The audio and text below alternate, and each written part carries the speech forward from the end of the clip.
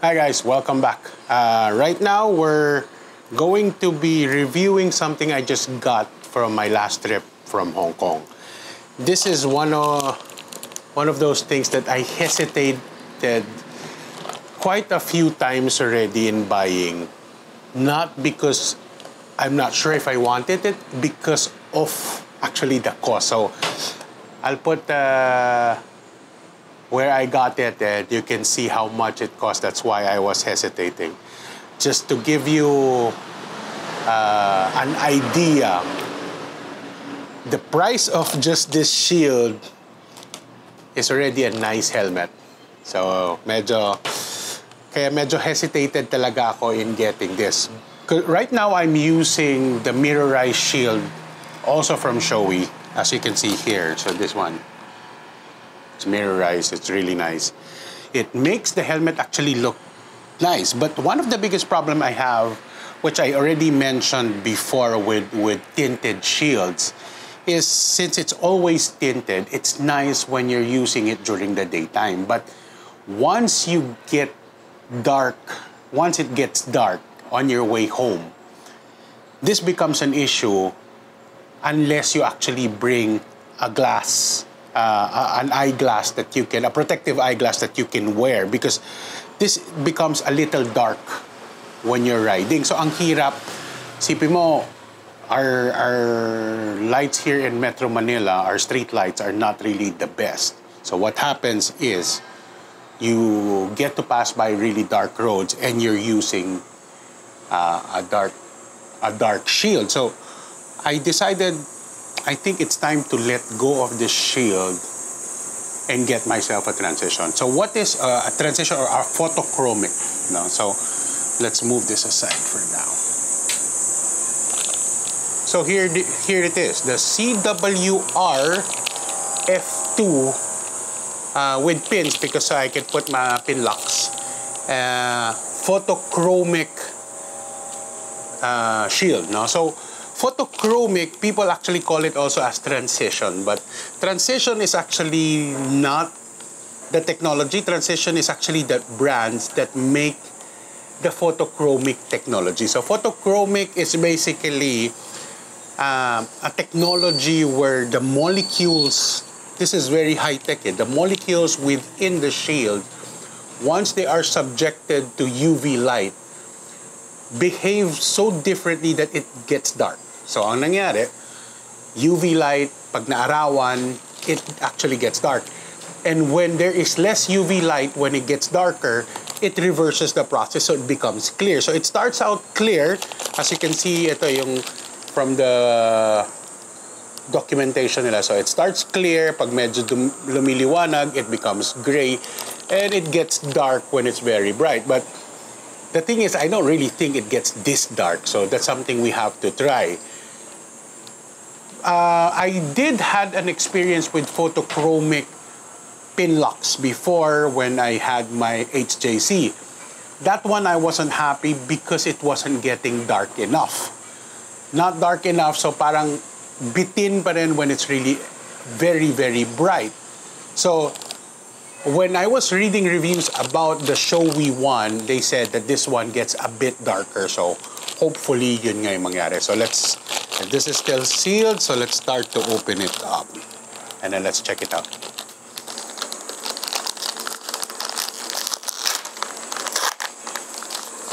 I'll also be doing a quick test later on how fast it actually changes from light to dark. Okay, so just I want to be careful in how I want to hold it para minimal fingerprints tayo.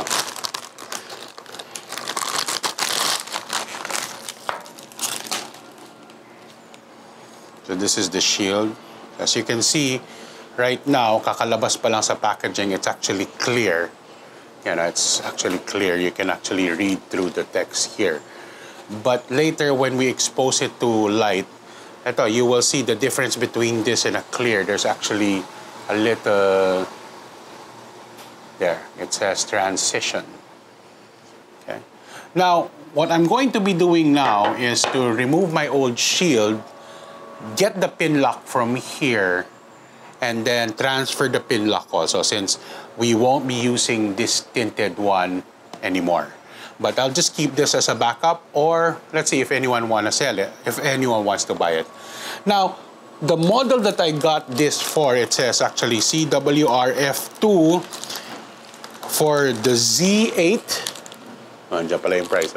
Z8 or the X15. X15 is the newest Shoei helmet. The Z8 is actually the Asian model. It's the Asian model number for this helmet. I got this from the US, so this is an RF1400, but in Europe they call this an NXR2. So this shield will actually work with any of those models because they're practically the same helmet. So NXR2, Z8, and RF1400. So they use the same transition lens, or they use all the same face shield. So this one, the clear one, and also the mirror eye. So you can interchange. So in the Philippines, Motoworld, who is the carrier for Shoei, sells the Z8 model, so Asian model siya. So you can actually use that for the Z8 too.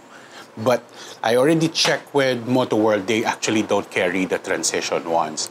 Sa US, actually, I was planning to order it like the way I ordered this.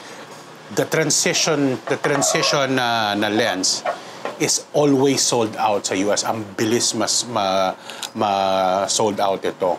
I've checked all the websites for the US, and it's always sold out. Kung meron man, magpapakita yan one or two items lang available, tapos mauubos din kaagad if you don't purchase it immediately.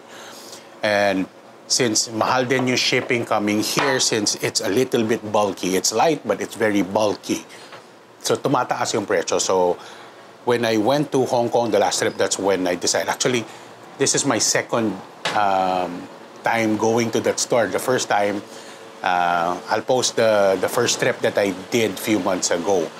I already saw this, but I hesitated in buying it. So medyo nagsisi ako. So this time when I went back, binili ko na.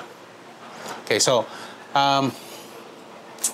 since I'm going to be handling a lot of the lens and everything, but for now, let me just remove it. So as usual, so when you remove all you have to do is the lenses are easy to pop. There's just a small button that you press here, that when you press it, you just have to pull out to snap it out. Yeah. There you go. And then let's do it on the other side.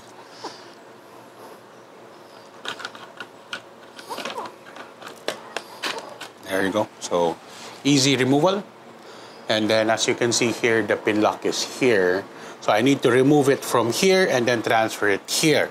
Since I'll be handling the actual lens and I don't want to be handling the inside, baka matouch ko. To prevent any fingerprints, I think it's better if I just use some gloves. This should be easy to remove. So remember, these shields are literally almost impossible to break, so don't worry about opening them up this way. They are very flexible.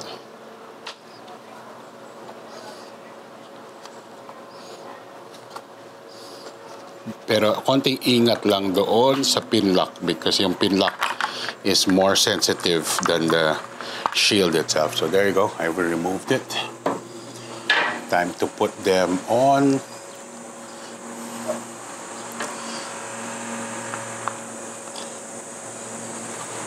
Tama ba ito paglagay ko? Yeah, looks correct.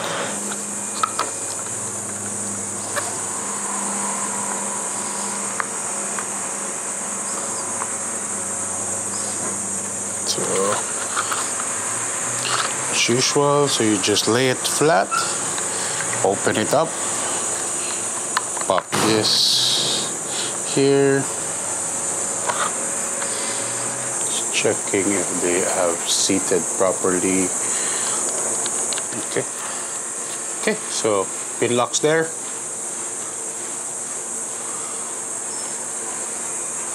Let's see the fingerprints, kung sa labas lang ba siya, hindi sa loob.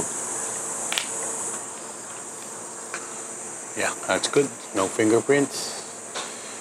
And then it's time to put it back. So basically, to put it back, it's fairly simple. There's a notch here, there's a groove here, so the notch goes here, and then the groove goes here. So let's just align that.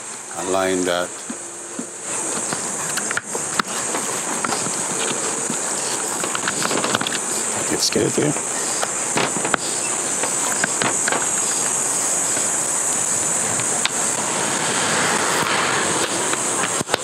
There you go. That's in. That's in.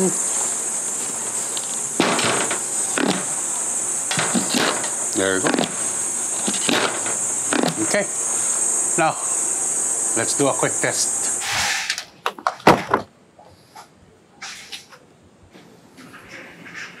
Looks like based on this test, mga 15 seconds, and it was able to achieve maximum darkness.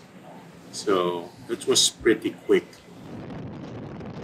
So far, I think the shade is dark enough because this is 1 o'clock in the afternoon. So, mataas-taas yung araw. And I'm not squinting and my eyes are actually comfortable. Hindi siya yung walang konting silaw. Kasi yung problema ko dati, remember my only point of comparison is the photochromic pin lock that I had from my previous HJC helmet. Ang problema doon, since the pin lock is not full coverage, may mga parts na pumapasok na masisilaw ka. At the same time, yung shade mismo nung pin lock hindi ganun kadilim. So parang bitin pa rin na pag naaarawan ka, medyo parang may konting silaw pa rin as compared to this one. Okay siya, hindi ako nasisilaw as in my eyes remember as you age, medyo lumalabas na talaga yung edad. Besides that our eyesight gets worse, requiring us to make sure we have a reading glass always on standby, is our eyes are more sensitive to light. Mas mabilis tayo masilaw as compared to when I was younger. Pwede ako tumutok sa araw, be outdoor, pero ngayon talagang hinahihirapan ako with I need to wear sunglasses when I go outdoor. But with this one, the shade looks perfect kasi mafe-feel mo medyo madilim siya, but it's not to a point na wala ka na makita, pero hindi rin siya yung kulang. The shade is just right for me, that it blocks enough sunlight that my eyes are comfortable, and yet it doesn't feel it's too dark. Pero yun nga, the thing with photochromic is if it does get too dark, you don't have to worry about it, but because as soon as the exposure to the sunlight is reduced, pati yung nare-reduce din yung tint niya, diba? So yun yung ganda ng photochromic, especially with this one that is made by Transition. Transition is one of the better brands when it comes to photochromic lenses. Meron kasi mga generic na photochromic. Yung the shade is not as dark or mabagal or masyadong mabagal siya mag-transition. This one is actually transitions pretty quickly from dark to light and light to dark. So hindi kayong tipong bigla kang pumasok sa tunnel tapos wala ka biglang makita kasi sobrang dilim. This one actually reacts pretty quick. So yun yung kinagandahan din with using the Transition branded one. No? So this is still sold by Shoei, but they use the technology and license the technology from Transition. So is it worth the money? That's medyo subjective kasi yun kung sulit ba o hindi. Kasi if you're talking about being able to always have your lid, yung visor mo na wala kang worry kung gabihin ka man, well, that becomes sulit. Kasi ang mahirap kung if you're using the tinted ones that I had before, either I leave my shield up when I ride, or I have to bring a clear na glasses. which di ko palagi dala, especially if I'm on the Ducati. Ngayon, itong Vespa, I could probably just put a clear shade under the seat, forever nandyan. Pero the quality of that shade is actually not good because hindi naman ako bibili ng mamahalin pa na clear shade lang. Yun lang, masakit sa mata because it's the quality, the optical quality of the cheap shades are really bad. Second, my other option is to not wear any shade, but I have to keep my lid open. Now, that's good when you're traveling slow. Pag mabilis-bilis na, medyo masakit sa mata yung hangin. At the same time, pag merong flying objects na lumipad, wala ka nung protection of the lid eh. I'll see if I can look for that video where a piece of a tire flew sa face nung rider. Buti na lang nakasuot siya ng full face na may shade. Yung shade ang tumama, tapos yung shade natanggal, pero wala siyang injury. Now imagine mo kung wala siyang suot na shade at pumasok sa mata niya yon, diba? So then having a photochromic shield at this price might be sulit if you're thinking about all those safety. Diba? Basta, I think I'm just justifying the expense at this point eh. Pero in terms of quality, let's not talk about the price. When it comes to the quality of the shield, optically this is very nice, very clear. Walang ka-issue sa distortions, which I expect from a Shoei made na face shield. Second, the transition works perfectly. I find that the dark part of the dark part is dark enough for me, and then it transitions to lighter shade when you're in a shaded area. It transitions fast enough that hindi ka parang bulag kasi sobrang dilim ng suot mong shade. So overall, I think for me this is a good buy. Okay, so after a long day, it's already 8 o'clock and we're on our way home. So kanina when we left the house at 1 p.m. the sun was up, it was very bright, and we were testing the Shoei CWR-F2. What's that? CWR-F2 Photochromic shield, face shield for the RF 1400, Z8 and NXR2. They're all the same model. So this is the reason why I actually purchased this. As for the reasons that sometimes you leave the house early and then you have to come home late in the evening. So if I was using my tinted shield, this would have been a difficult ride home, because either I would keep it open and let the wind bother my eyes, or keep it closed but with some limited visibility because of the dark shield. So that's the reason why I got this photochromic, because right now I'm using this photochromic face shield and it feels like I'm using a normal clear shield. No issues at all when it comes to being a little bit dark. Wala, everything feels normal. So yun yung maganda doon, di ba? So here you go, Shoei photochromic shield with transition technology for the Shoei helmet. So thank you guys for listening to and watching my vlog. Till our next vlog, please don't forget to like and subscribe. Bye.